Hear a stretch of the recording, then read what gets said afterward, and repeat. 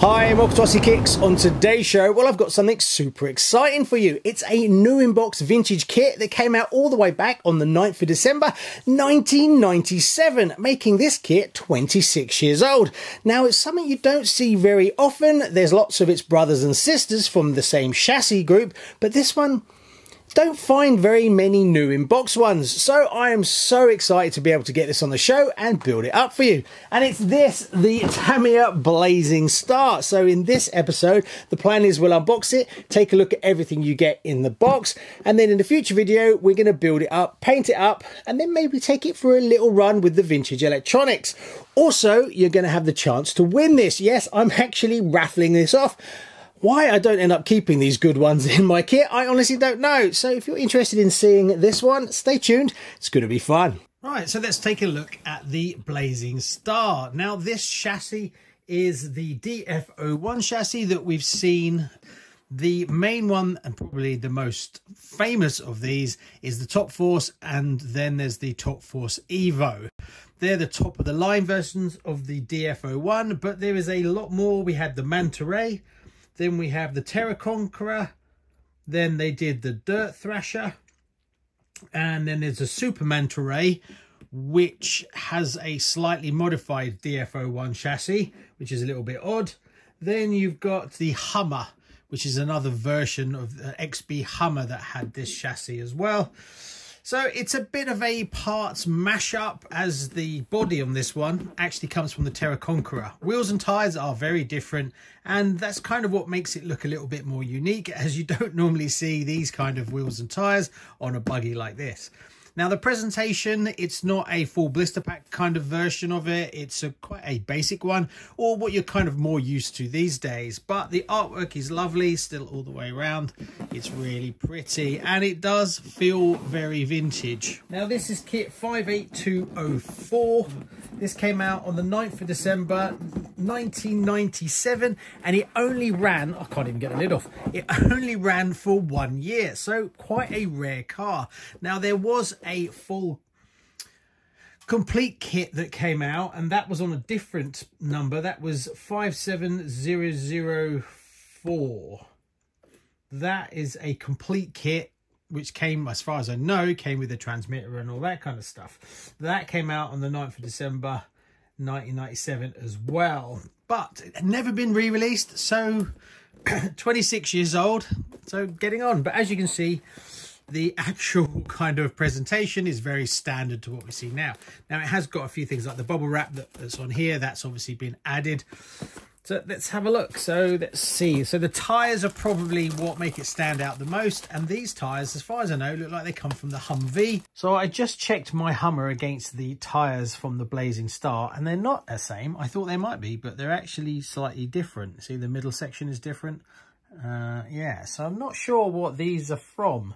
I'm sure I've seen these before somewhere. So maybe my Land Rover from my, what's it, CC01 chassis, maybe. I've changed the wheels and tyres since then, so I don't know, but I'm pretty sure I've seen these before. So if you know where these are from, comment below, let me know. So very different. Then we've got the actual motor mount, gearbox, and is that the front or the rear? That's the rear motor mount. So we have that. Then we have the rims, the 5-spoke white. Then we have, what have we got here? We got the servo horns and the front gearbox and the front mount for the arms, the upright, the hexes. Then what else have we got? So we've got the top mount plate and the bumper. We've got a rear bumper section, the rear wing mount, battery mount. So it's lovely to see one as a new in box so that I can build it up to a lovely condition. Obviously someone's going to win this one. So the arms, now the arms for this are, there's two, and you screw them together to make the arms, which is a little bit odd, but that's the same on all of them really in the DF01 chassis. Some arms. Then we have, what's this? It's like a card. let's have a look. I did see it earlier when I opened it up, but I didn't have a proper look. So let's see what this is all about. Obviously, this is not how it came from Tamiya. Don't know whether it came with this kit or whether someone added this to it. It's just a piece of cardboard, but called the body. We've got the actual gears tucked inside. And what else have we got here? So this has obviously been wrapped up to protect it. It's the chassis. So there we go. There's the chassis. There's a few different variants of these. But yeah, it's got a little bit dirty, but so that. Then we have the body itself. Now these are quite rare bodies. There's a few little marks on this one. I have to see if I can polish those out from just being in the box. I think there's stickers over there anyway, so it's not so much of a problem. This obviously is quite an old 1997 body, but it's all there. And it's got the pre-cut out as well for the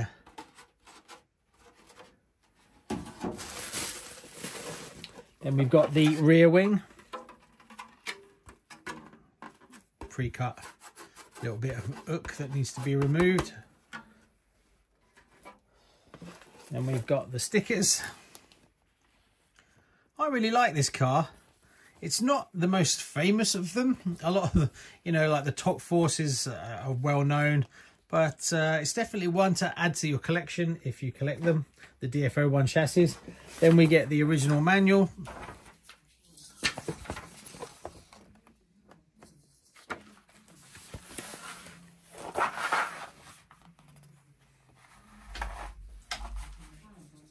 Then we've got the box.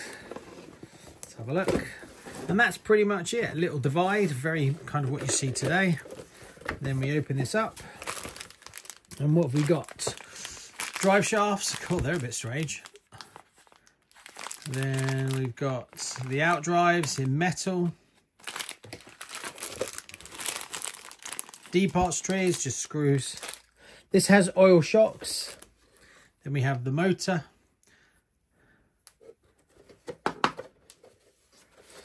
What else have we got here? There's the C parts tree, which is the springs. And then, oh, that A bag is broken out. You've got no bearings in this kit. Bushes, few bushes, more screws.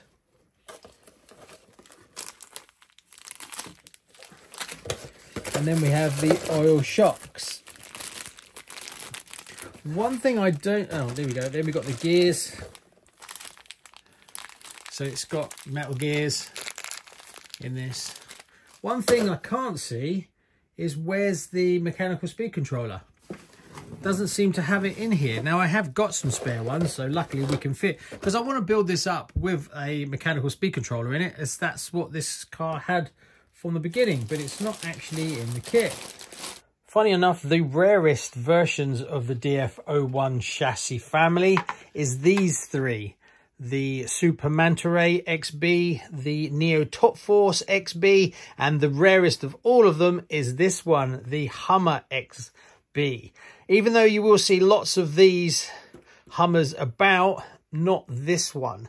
And that's because it's a variant of the DF01 chassis. And these are known to have DF01 chassis, but it's different. So if I put this here, for instance, and then I turn one of these over, which is the easiest one, this one, you can actually see that it's very different. It's flat across the whole bottom and there's nothing in the middle. Whereas when you look at this one, it has a gaping hole where the servo is for some random reason, has this kind of clear part, but the rest, all the arms and the actual layout of all the battery and everything is the same. But if you look on Tamiya base, for instance, it all says it's a DF01 chassis. So it's saying that that is exactly the same as this, which is really weird.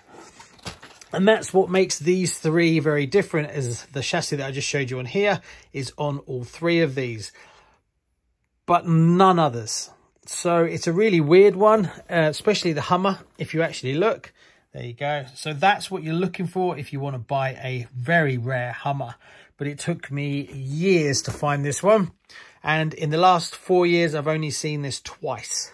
So yeah, these are way rarer than your Top Force Evos, the very famous ones. But they all are on this family. So there you go, there's a quick look at the Blazing Star from Tamiya. So in an upcoming video, we will start a detailed build on this one. I'm going to paint it up box art as I just love this metallic blue that they do.